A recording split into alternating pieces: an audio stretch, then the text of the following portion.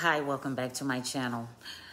This episode is entitled, What About Me? As I was relaxing this morning, I didn't feel moved to write.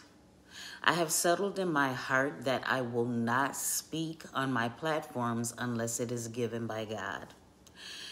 In the book of Ezekiel, the prophet wasn't even allowed to speak anything of himself. God caused him to be mute. The Spirit imparted to me that those who claim to speak a word from the Lord must know that this is never to be taken lightly. Ezekiel was told that if he did not warn the wicked or righteous man who turned from God, his very soul would be required. What stood out to me is that even if Ezekiel did not warn them, they would ultimately die in their sin anyway. When I inquired of the Lord, he explained to me that a man's spirit bears witness against his soul, so that there is no excuse. Having mentioned this before, I want to expound that the Lord manifested himself to Ezekiel in a vision in all his glory. Ezekiel was not only troubled by what he was to tell the people, but he was also bitter and did not want to do it. He sat for 7 days because of the magnitude of the task before him. God allowed it, but afterward, he told Ezekiel to get up and do what was commanded of him. What compelled me to write to you is something that is overlooked by people every day. The blatant disregard for the feelings of our Creator.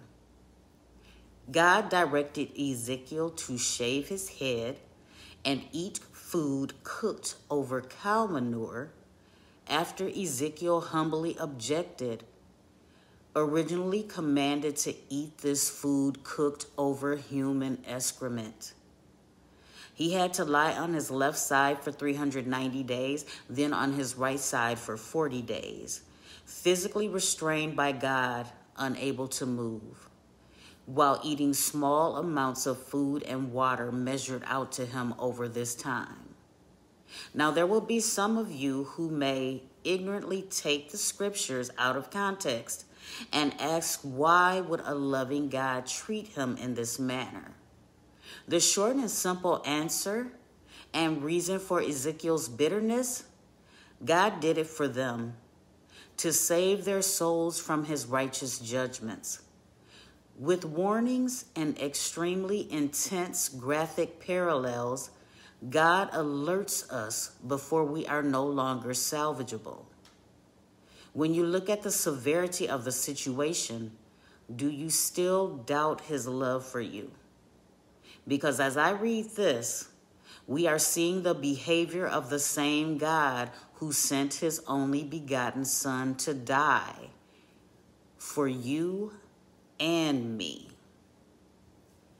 Innocent men who loved God so much that they were willing to suffer immense abuse, torture, and persecution. Yet people in their finite minds will attempt to blame God for having to reap the consequences of their own actions. An aspect of God that is overlooked is how our sin hurts him. His judgment is fierce, but brought on by our lust and misdeeds. Doomed for 1/3 to die by violent disease, 1/3 by famine, and 1/3 by the sword. Fathers would even eat their sons, and the sons would eat their fathers. Their abominations were so grievous that they were to be slain amid all the idols and false gods that they served, who being man-made, even as we see today, or figments of vile imaginations, are unable to save any man alive. But this spoke volumes to me also, so I want you to ponder in your spirit what I am about to share with you. Proving his love, and that even in all of the calamity that we bring on ourselves, his mercy endures forever. in that he has never wiped us out completely, no matter how deserving we are.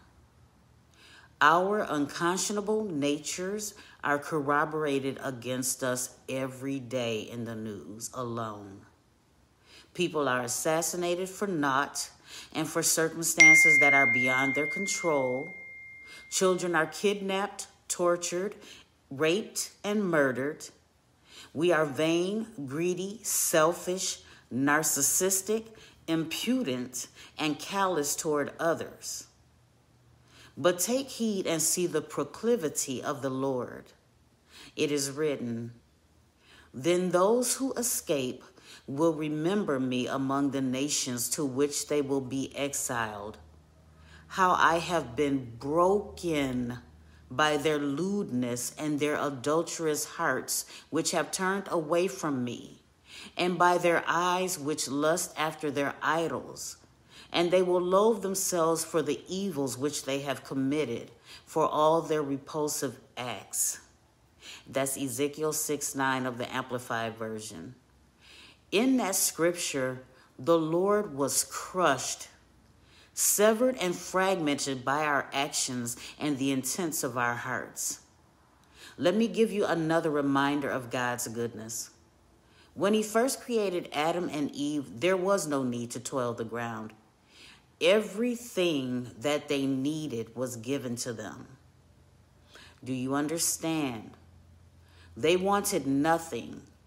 And for those who would blame Eve, I can assure you that if it wasn't her, Satan would have deceived someone else.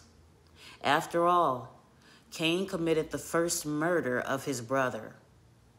So let us take accountability for our own decisions. This is why I am a faithful advocate of working out our own salvation with fear and trembling. Jesus is the perfect Father, and no matter how you twist it or pile a bunch of foolishness in there while mixing it with deceit and lies so that you may think that you will absolve yourself, the truth will always prevail. Remember that since all have sinned and continually fall short of the glory of God. Romans 3:23 of the Amplified Version. The caveat, therefore is the anger of the Lord kindled against his people, and he has stretched forth his hand against them, and hath smitten him. And the hills did tremble, and their carcasses were torn in the middle of the streets. Now listen carefully. For all his anger is not turned away, but his hand is stretched out still, meaning he is still beckoning to us. That is Isaiah 5:25 of the King James Version. Always coming from a place of love. Thank you.